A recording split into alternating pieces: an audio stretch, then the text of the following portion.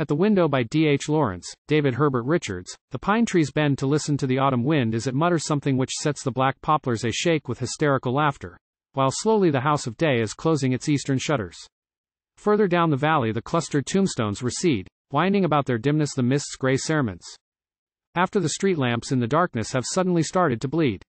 The leaves fly over the window and utter a word as they pass to the face that leans from the darkness, intent, with two dark-filled eyes that watch forever earnestly from behind the window glass.